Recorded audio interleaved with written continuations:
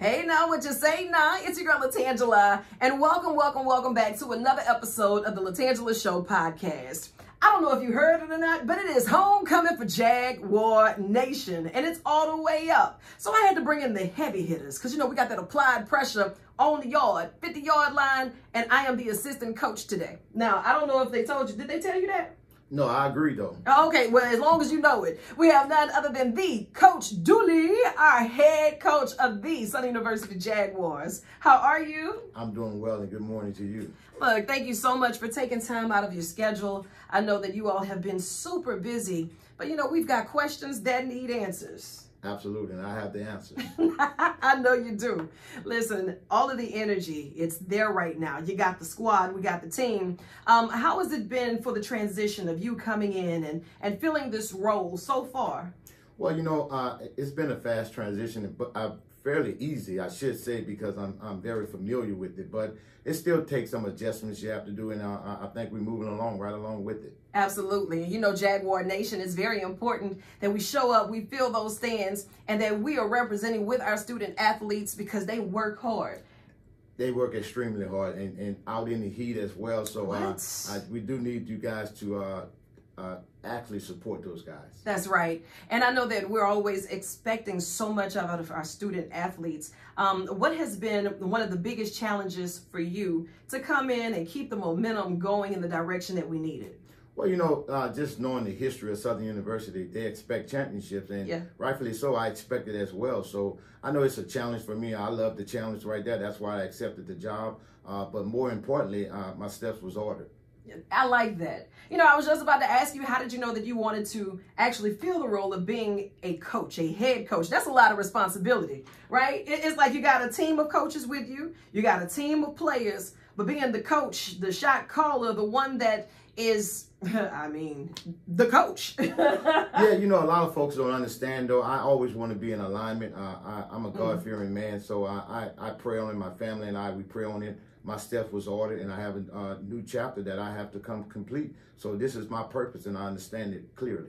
There it is. And when you're talking to the student athletes as they're coming in and they're doing their practice, they may have had a tough game, but you got to tell them it's water under the bridge, on to the next. With student athletes, we look at them as if they are full-grown adults, but these are still young adults that's growing, they're finding their way, dealing with the peer pressure, with the expectancies that we have as avid fans, but the reality of it is that we can't win every game. It does take time. Life is out here lifing. How do we keep our student athletes intact? How's that? It's tough, and the reason why I say it's tough because I guess 2020 taught me a different view of certain things. So now you got to always reach out to the mental and understand that a lot of different things go forward. But we got to keep those guys going. Let them guys understand that this is life. You got to be able to make sudden changes and make adjustments, and they understand that. Do we want to win every game? Absolutely. Absolutely, trying to win we every do. game. That's our purpose every year. So, but those guys understand. I understand the adjustment, and then I give them what's ahead. And then we always say we don't look in the rearview mirror. Yeah, I like that. Don't look in that rearview mirror, because we're all steam ahead for homecoming Saturday. Who are we taking on? We're taking on Lincoln University, a second-year program out of California. Okay, good. So here it is. I'm working on my game plan, right? And I'm put on my thinking cap with you, because I want to get in this passenger seat, and I want you to drive me to the end zone. Tell me, what's the game plan? What we're doing, Coach? Put me in. Let's go. I'm an attacking style coach, and I don't second guess anything that I do. I feel if I'm a strikeout, I'm a swing. So we're gonna go after it.